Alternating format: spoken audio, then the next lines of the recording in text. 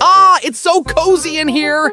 Hey, who are you? How did you get out? Ever since you showed up, this place has been smelling worse and worse. Bet you didn't see this coming! I'm a tonsil stone formed from leftover food!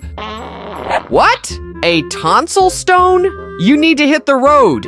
If you stick around any longer, this place will turn into your private toilet. I'm not going anywhere! What's going on? Is it an earthquake? What's this thing I just coughed out? Doc, I've been having this persistent bad breath. Any idea what's causing it? This is caused by tonsil stones. First, you should improve your oral hygiene. That usually helps keep them under control and reduces how...